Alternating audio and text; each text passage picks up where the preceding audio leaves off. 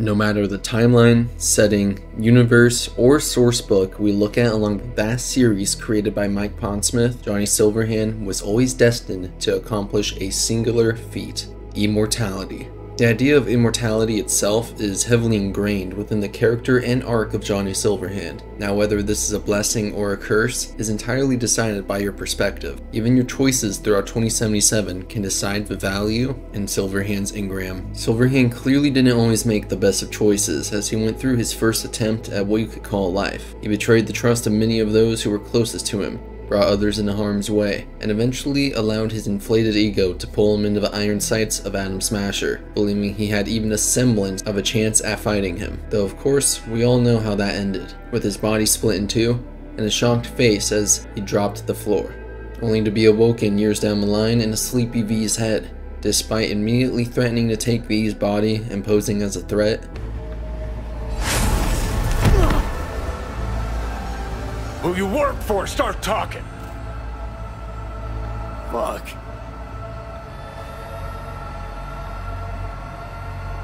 Fuck.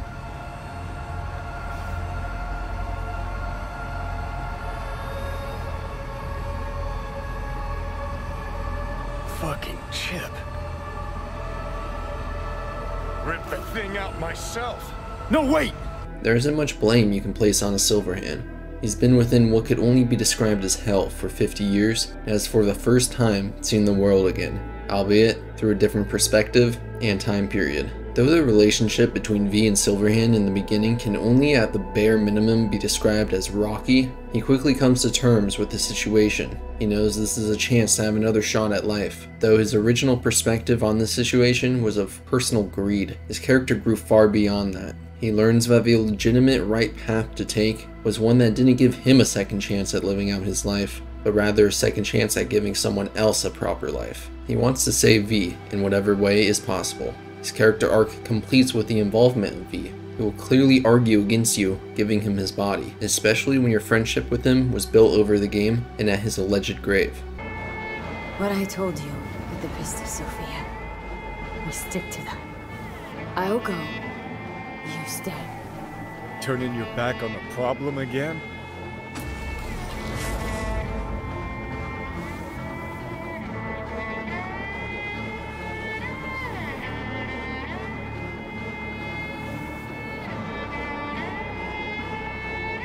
What? Little guilt creeps in and that's that?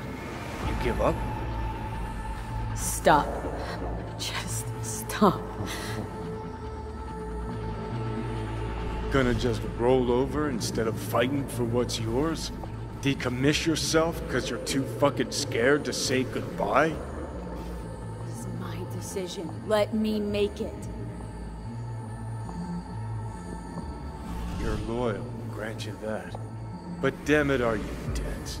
Haven't changed a bit since we met. I'm so damn tired, Johnny. I just want to start anew, even if I don't know what that means. I bet it'd be good for you too. V, I'm just scared for you. Though the ending can take us many different paths, there's a select few that properly give Silverhand the completed arc he deserved, many in which he maintains his theme of immortality no matter the result, seeing as he can either live on within V's body, leaving Night City and aiming to be a much better man than he could have ever envisioned for himself in his original life, or live through the net, unfortunately though, as a portion of a large conglomerate of AI. It is only through the devil ending that Silverhand's engram is likely destroyed, to never be recovered again, seeing as V allows of all corporations, Arasaka, to mess around within his head and remove the terminally spreading relic of Silverhand. Unless, of course, there is a digital copy of said engram, then this destruction of it would not be nearly as prevalent, at least to the overall image of Silverhand. Despite what many will say, this was always a part of his entire character arc. Silverhand was never meant to remain dead after the 2023 raid, the same way Alt had always been meant to escape the Arasaka mainframe after 2013. There is even a misconception that originally there would be a decision at the start of the game to select who you had in your head as an engram. Mike Pondsmith himself officially stated on this topic against it. The original comment stated, "Interesting. You because before they got Keanu, it would have been possible to get Morgan, Johnny, or Saburo in your head. Then they rewrote it to be just Johnny. This was early in development, to which Pondsmith responded, "Word of God, nope, always was Johnny. I know, I was there." So however the misconception of choosing Saburo or Blackhand as an engram had spread, it was never the case. Pondsmith had always planned for Silverhand to come back. The primary reason we can claim that this was always meant to be a part of Silverhand's character arc and that he was destined for immortality is because there is a source book released that predated even Firestorm Shockwave. This source book was named Cybergeneration, and although it's no longer canon, it bears shocking similarities to the currently released source books in the canon timeline, such as Shockwave and Red. Cybergeneration featured a new setting based for Cyberpunk 2020 and an alternative 2027 where the corporations had won, becoming the new governments, and where players took on the roles of young adults with more heroic motives for fighting against the machine. In terms of tone, Cybergeneration differs from its predecessor somewhat, as the player characters take the part of nanotech-enhanced youngsters in an oppressive world ruled by adults who fear and seek to control them. The special powers of the cyber-evolved children give the game a definite superhero flavor. The players can be many different roles, such as actors, inventors, or motorbike racers, but there can be many more. Within Cybergenerations, the events of Shockwave had never taken place, seeing as the release of the source book was before development of Shockwave and completely contradicts the material of the Fourth Corporate War within, though this doesn't mean Silverhand never died. Starting on page 2 of 7, there's a complete entry dedicated to Johnny Silverhand, codenamed as the Mystic. This entry states that Silverhand is assassinated within the year of 2019, his body yet again being split in half and placed into a cryo tank. Alt, who had created a second version of herself separate from her net self, sent the second Alt to retrieve Silverhand, creating an engram from his then soul-killed body, and uploading it to a suitable clone body just as she did for herself. It is from this point out that Silverhand becomes immortal. Every time he dies, he is brought back in yet again another grown body to suit his engram. Though every time, he loses hold of himself, bit by bit, becoming detached from who he used to be, within an endless loop. It's this loss of self that happens to be a major theme in the character of Johnny Silverhand. Cyberpunk at its core is a world about self-image and identity. Everyone is aiming to be somebody, whether it be a top-of-the-line fixer with connections in every bit of activity, a solo at the top to be feared, a charismatic rocker boy beginning anti-corpo movements with his music blasting loudly. It's all the same. They're all identities every individual wants to achieve and be known for. Everyone and their mother wants to be the next Silverhand or Blackhand. It's almost ironic that Silverhand is the one to be losing himself upon death. Even in 2077, just like Cybergenerations, he's clearly not who he used to be. His memories fall flat and incorrect. He spouts nonsense and says whatever it takes to make himself feel better at every turn. It's only at his grave that he really begins to realize the trail of destruction he leaves behind himself. Here lies Johnny Silverhand. The guy who saved my life.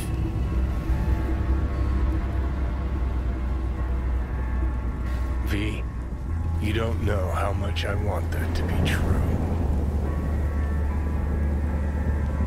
Listen, I realize I fucked up a lot of things. Either let down or used every last person who gave me their trust. Blind, selfish bastard that I was. But I've managed one thing for now. Not to fuck this up. What we have. No, Johnny, you fucked that up too. You used me. Lied to me. I can't trust you at all. Is it too late to ask for a second chance? What do you want from me? Most people I thought were my friends. They couldn't even stand to be in the same room with me. You're fucking closest to me by a long shot. There, 24/7. And yet, you don't seem to hate my living guts. At least so it seemed. Till now.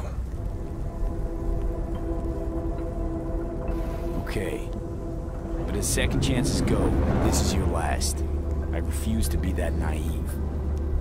I'll try damned hard. Silverhand, despite this, is the driving identity, motivation, and personality of Cyberpunk 2077's gameplay, and V themselves. V really doesn't have much of a singular personality or guidance, seeing as the game had to mesh the 3 different life paths into a coherent game. Silverhand is left to pick up the pieces and give that guidance. Overall, Silverhand is doomed to a life of immortality and loss of self.